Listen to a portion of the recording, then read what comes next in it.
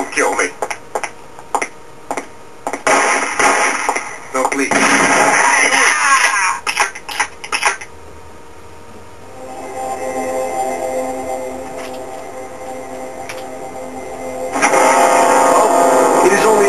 My son, don't shoot.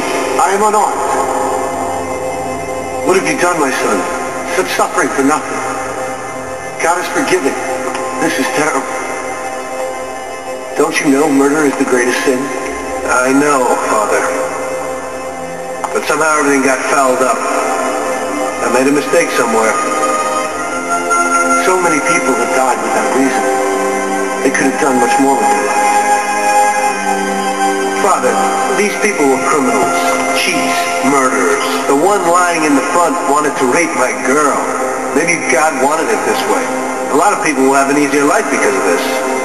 Yes, the Lord works in mysterious ways. But what about you? You can look yourself in the face?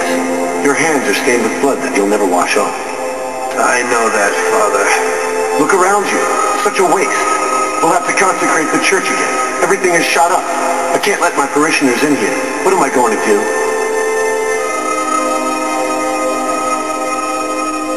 Maybe this will help?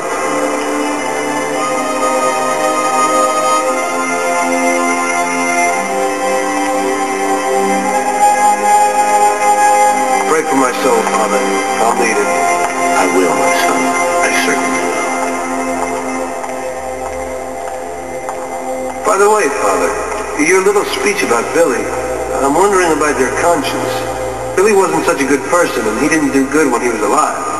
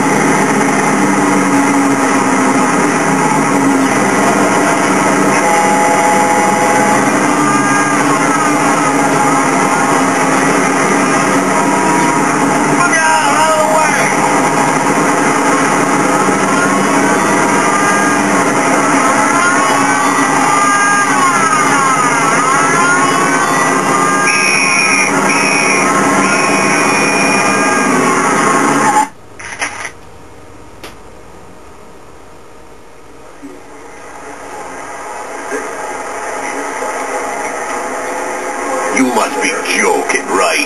How could you get through this? Now it was really bad. Billy's pop, the councilman, wasn't very happy with us. And he was in bed with Morello's.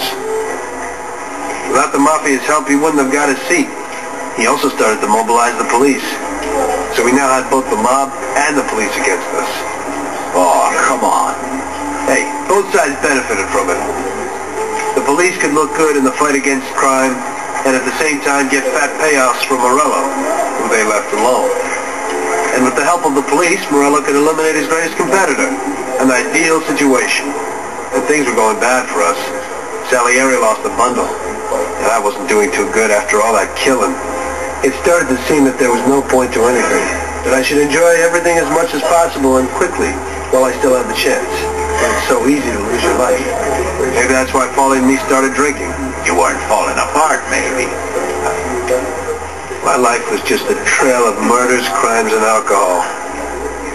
If Frank hadn't helped me out, I would have ended up worse. It was weird. But suddenly he came to me and wanted to help.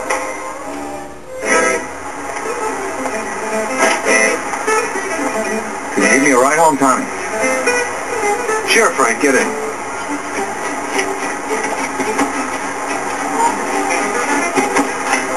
So how's life?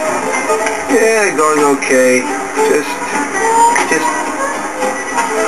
Nothing. I heard you and Paulie are living it up. You two are getting pretty well known around town. Just something to do with the mummy.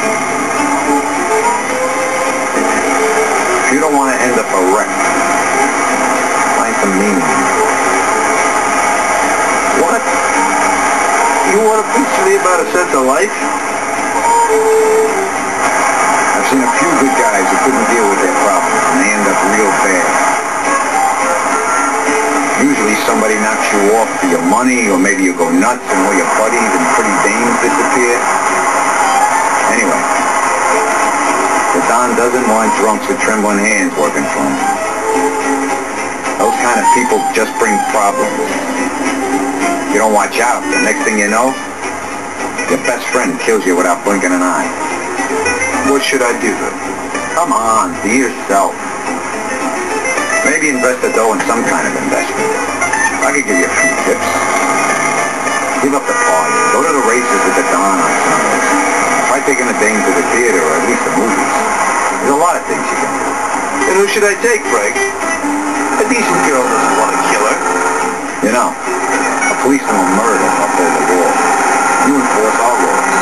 The same thing, we're just on the other side of the fence. You're not about it.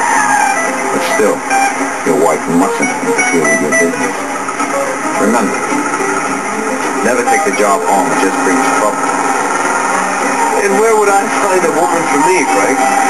Thought that you had something with Luigi's daughter, Sarah.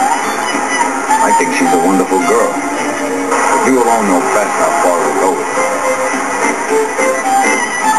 I'm not going to endanger somebody like Sarah, Frank.